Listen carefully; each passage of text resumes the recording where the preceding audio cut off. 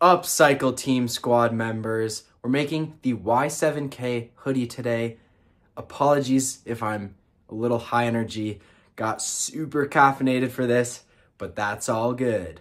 Let's get started. So this video would be good for pretty much sewing any hoodie, but if you would like to sew the exact hoodie I am sewing, the PDF is available on my website. We got 2 sizes. So excited to share this. It has a wizard hood option as well as a round hood. That is the original. I'm going to be getting that out of the way, and I'm going to show you how to lay out the pattern. This is how the pattern should be laid out. So we have rows of 6, and each piece of paper should just be lined up flush. So that's the side to the side, the top to the bottom. They're not perfectly flush right now, but once I tape them together, they will be.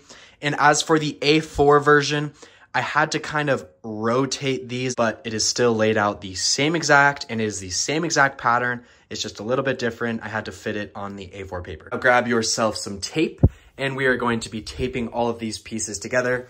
A good strategy I use is just line up 4 corners perfectly flush, put 1 piece of tape, and that'll connect all 4, and you can do that for the whole piece before you cut it out. This is how we are looking. So I basically just taped the intersection point. You can tape as much as you would like, but this is all that is really necessary.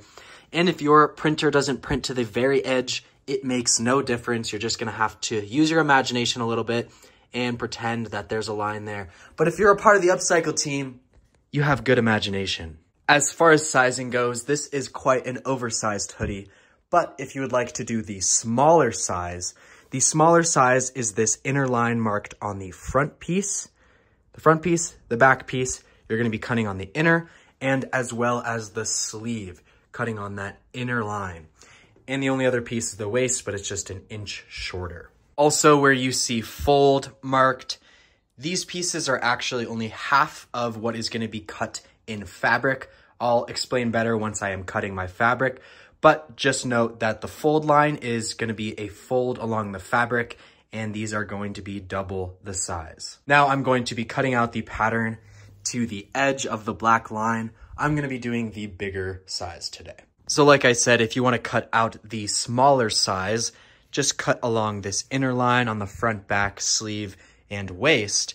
But I would recommend cutting out the larger size first, and then if you wanna trace that on other paper, then you can have the larger size, and then if you just wanna cut the smaller size, then you have both sizes. My pattern is fully cut out now, and I'm going to be starting with the back and the front main panels. If you would like to use the same fabric for the entire piece, I would recommend some fabric with a little bit of stretch for the wrist cuffs and the waist. I would recommend some ribbed knit for the wrist cuffs in the waist if you would like to do them the traditional way. I will be showing an alternative though. This is what the ribbed knit looks like. I steal this from hoodies that I cut up all the time. But for the purpose of this video, I'm gonna be using stretch fabric and only this fabric for the entire piece. Starting with the front panel, as you can see, the fold is marked here.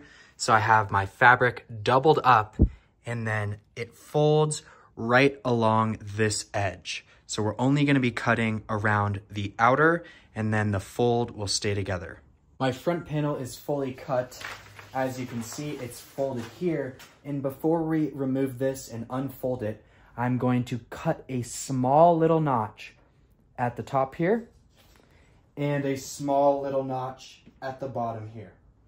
Now this will just show us our center point on the bottom, and the top is just nice to have, and we're gonna be doing that for pretty much all the pieces with fold.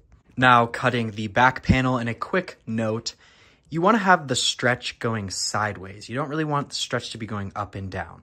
So just feel the stretch on your fabric and make it going sideways. And make sure to have the side that says fold right up to the fold. And again, for the back panel as well, cut a small notch at the top and at the bottom.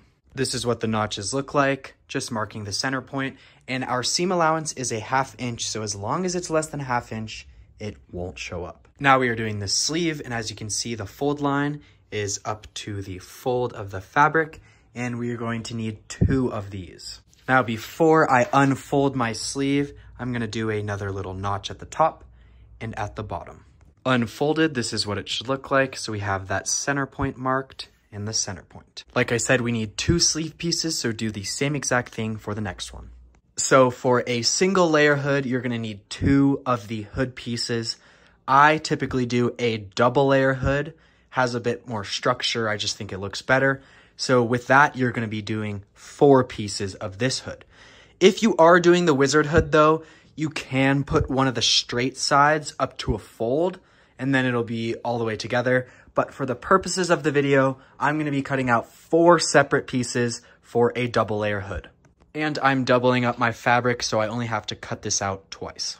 So if you are doing the wizard hood, like I said, one of the straight sides you could just put on the fold and then it'll already be connected there. All you'll have to do is sew the other side together. 2 of my hood panels are cut out, and you can imagine we're gonna be sewing just along the square edge. This is the back of the hood, this is the front of the hood, but I'm doing a double layer, so I'm gonna need 2 more. Now moving on to our front pocket, the fold line is marked, and so the fold of my fabric is right there. We're only gonna need 1 of these, and it'll basically form a big triangle. Before unfolding your front pocket piece, just at the bottom here, we're gonna cut a little notch, not necessary to do at the top.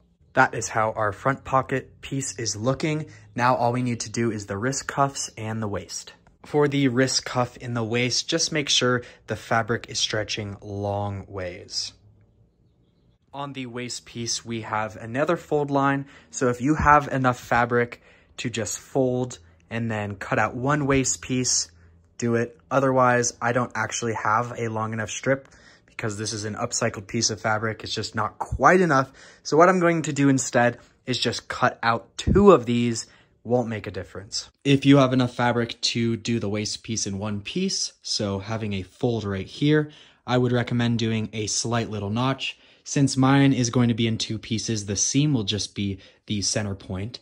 And we are down to the wire. I live for this, but with the rest of this scrap, all I gotta do is cut out 2 wrist pieces. I'm pretty sure I can figure it out with what I have left, but if not, I'll just have to patchwork a little bit together. Then we get to the sewing machine. A quick note for the wrist in the waist piece.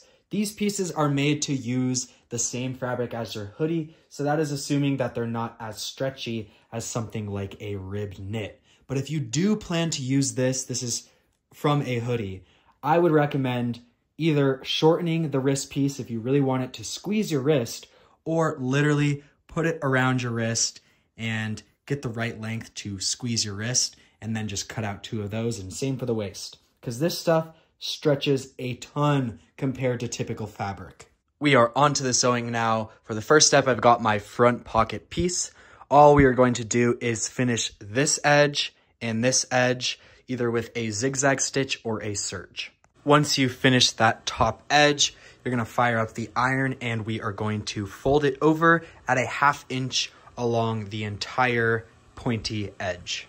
Once your top edge is folded over at a 1/2 inch and only the top edge, because the sides and the bottom will all be in the seam, we are going to bring it to the machine and stitch this entire top edge at about a 1/2 inch, getting that folded edge locked in. This is how we are looking. So 1 long continuous stitch and that edge is now nicely stitched down.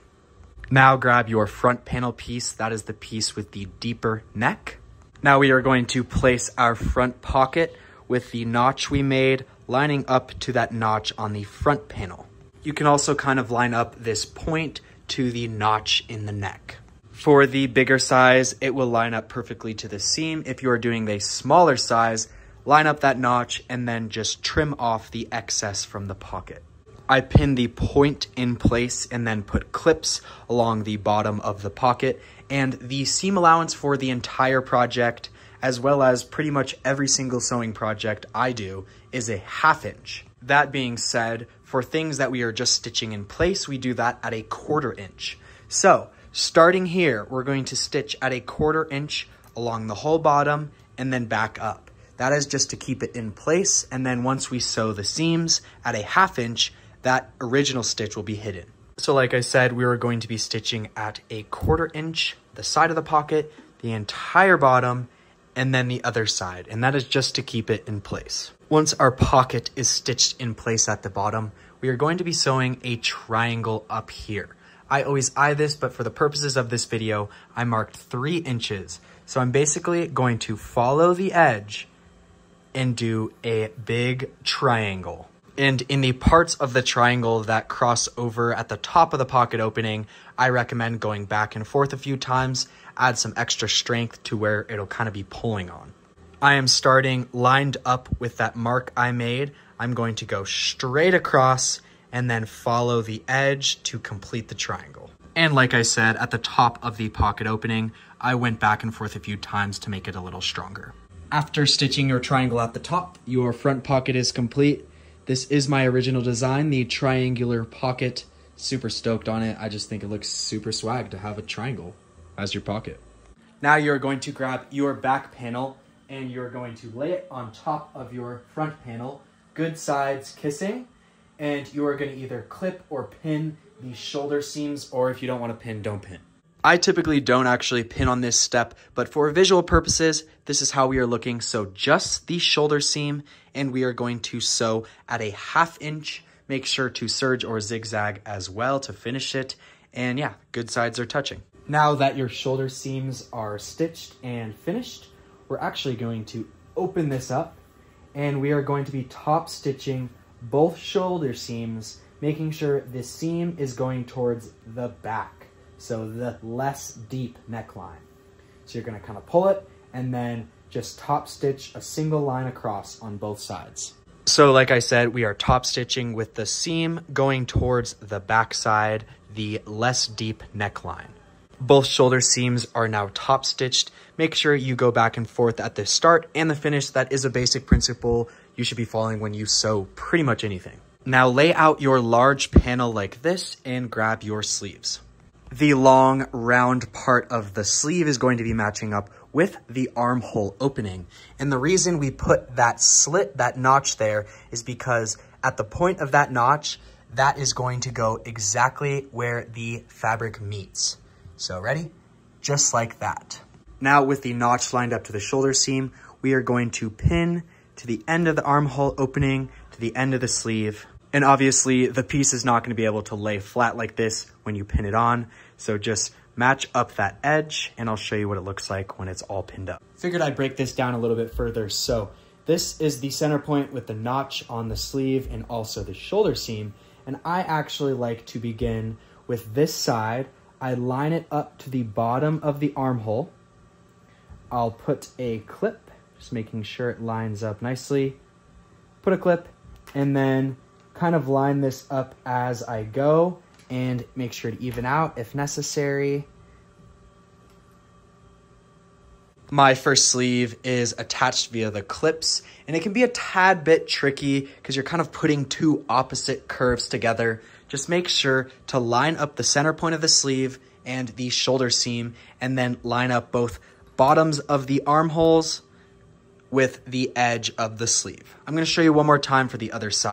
All right, so here is the shoulder seam, grabbing the round part of my sleeve where the notch is, going to line that up to where the fabric meets on the shoulder seam.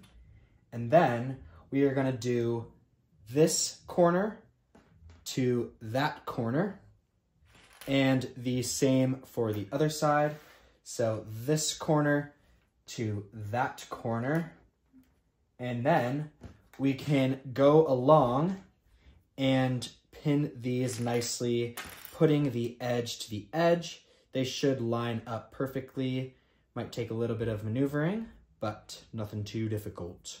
We are back at the sewing machine and we are going to be sewing both of the armholes, the sleeve to the armhole at a 1/2 inch. After stitching the sleeve to the armhole on both sides, you're going to zigzag or serge the edge. So I'm just pressing that entire seam that we just sewed towards the sleeve away from the neck hole. It is an optional step, and instead you could top stitch or you could do both. I just think the sleeve looks a lot nicer if you at least press the seam.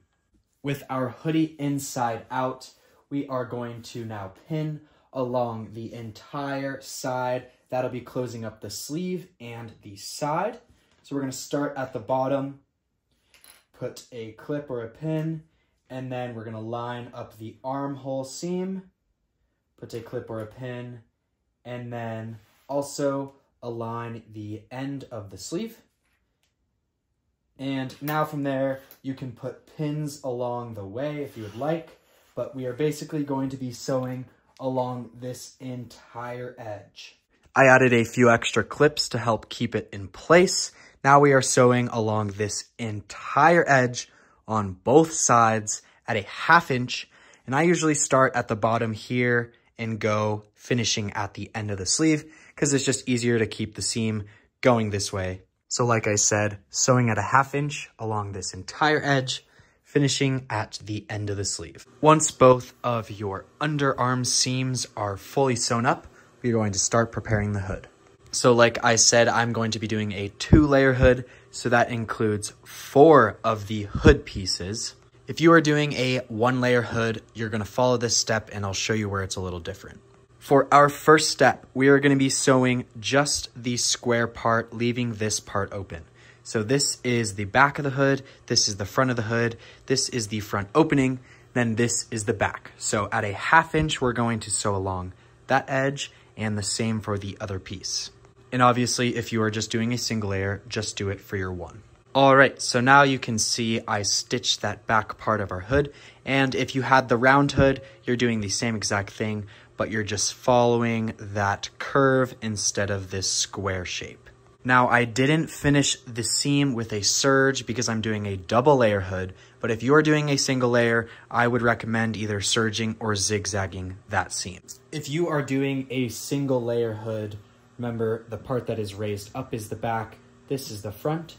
All you're going to do is finish this entire edge, and then you're gonna fold the entire thing over at a 1/2 inch. And then this piece will be ready to put onto the hoodie. Another quick step for the pointed hood, if you would like it to be extra pointy, you can trim off this corner, and that'll just allow the corner to come out fully.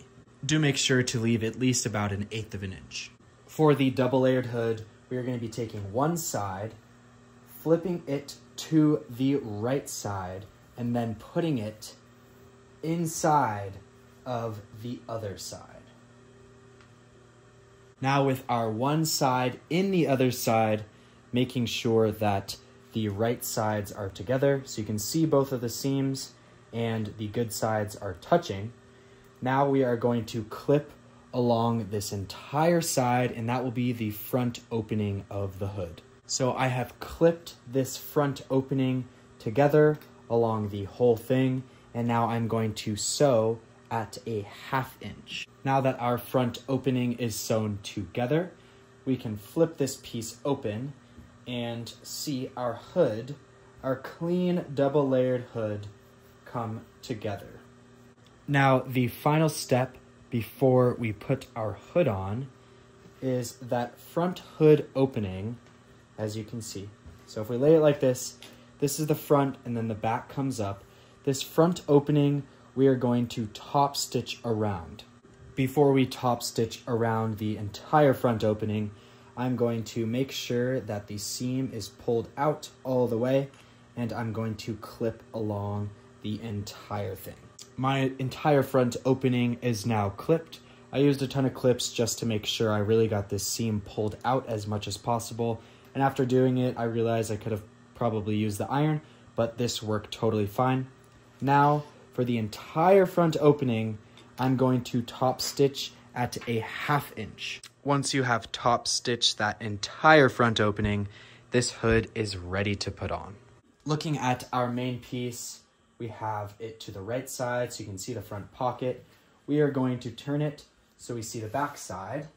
And then this notch, you are going to be lining this back seam of the hood up to this notch. So this is the front opening of the hood, and then this is the back seam that we're talking about that we're going to line up to the notch. And on this back seam, a quick pro tip, put one seam going one way, one seam going the other way, make sure that the stitches align, and then there's some less bulk. So we are looking at the good side of the hoodie body and the good side of the hood. We're taking that back seam and we're putting it right up to this notch. And then we are going to be pinning this bottom raw edge along the whole neckline. If you're doing the double layer hood, just make sure to get both layers. And like I said, we're just following that neckline, and eventually we'll come around and the hood will intersect right over that front notch that we made. So again, that back seam of the hood is lined up to the back notch, and we are just following the neckline all the way around, and it will intersect at the front. Now with your hood fully pinned on, you're going to sew around the neckline at a 1/2 inch. I usually start at where the front intersects. Make sure to finish this edge as well. Once you finish that edge, you can flip your hood, and there you are. Now I typically as well will top stitch the entire neckline. I think it always looks better, but that step is optional. And for top stitching the hood, make sure that you're top stitching with the seam going towards the back panel, not towards the hood. And I always start at the back because then once the hood is down, you won't see where you started and stopped. There we go. I top stitched the hood in place. God, I think the wizard hood looks so fire. Okay, but now final steps. All we're doing is the wrist cuffs and the waist. So before we sew the wrist cuffs and the waist, if you wanted to just literally fold the sleeve edge over, fold the waist edge over, you could call it a day. Your hoodie would be clean. But if you do like that kind of cinch look, this is for you. Alrighty, so first things first, for the waistband and the wrist cuffs, you're just gonna fold it in half. So we make them one piece, sewing that at a 1/4 inch, as well as the waistband piece. And if yours is one piece, you'll have the notch to mark the halfway point.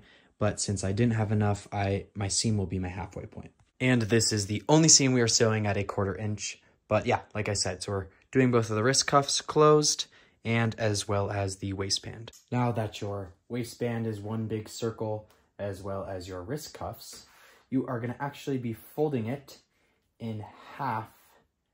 Now you can see it kind of forms that wrist cuff, doing the same thing with the waistband piece, and we are going to be pressing that with the iron. All right, with everything now folded in half, as you can see, we're gonna start with the wrist cuffs. These can be a little bit tricky if your fabric isn't super stretchy, but also, like I said previously, if you decide to use the rib knit for the waist or the wrist cuffs or both, it is a piece of cake because that stretches so much. We are looking at the right side of the sleeve. We've got a wrist cuff. We're gonna line up this seam with that seam, just kind of fitting it around, and then we're gonna pin in place those seams together. With those seams pinned together, you're now gonna stretch that sleeve opening until it is not bunched up anymore.